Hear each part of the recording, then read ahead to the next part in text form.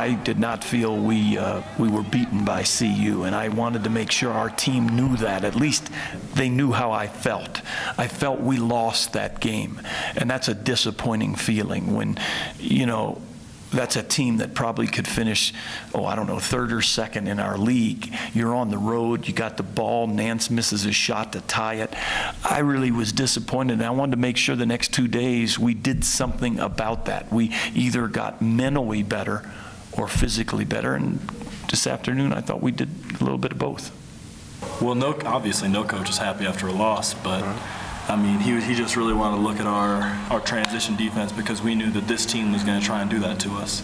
And the fact that Colorado out-rebounded us pretty dramatically, he wanted to emphasize that for the next game also, in which we did a great job on Washington, who we were mainly concerned with about rebounding. He only had one, so we're really proud of that.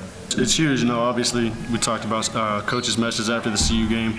Obviously, he gave the right message. The team picked up on it, and we did our job in the game. You know, one of the things we talked about was emphasizing this new rule with all the new foul calls, and we got to the line 30 times today. Made 23 of them. That's going to win you a lot of games, and not a lot of people will give credit to that. So it's a huge win for us and a huge step forward. But we got a quick turnaround. Got a good Jackson State team on Monday, so focus on that.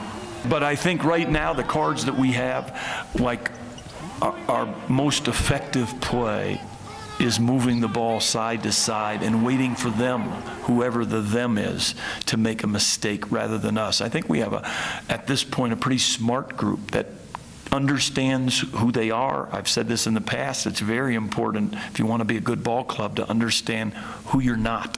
And I don't think our guys try to become something they're not, which is a compliment.